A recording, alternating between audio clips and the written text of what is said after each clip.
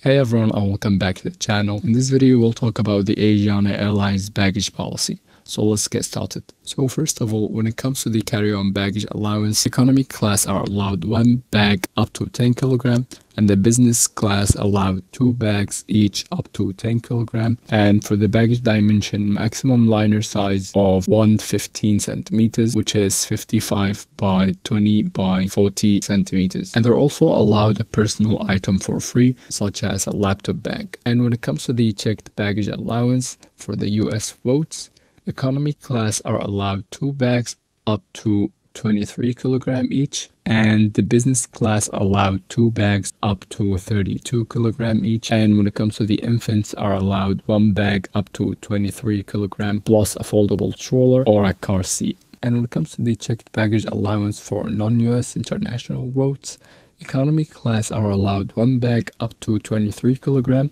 and the business class are allowed two bags each up to 32 kg, and the infant are allowed one bag up to 10 kg plus a foldable stroller or a car seat.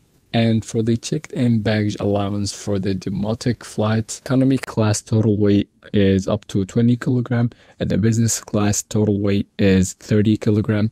And for the infants, there is no allowance, but you can bring a stroller or a car seat.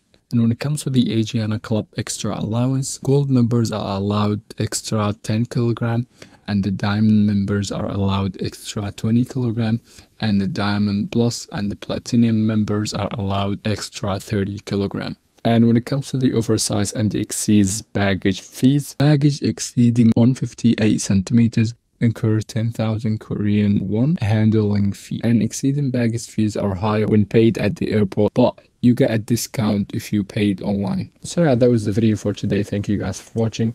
Don't forget to like and subscribe, and see you guys in the next video. Cheers.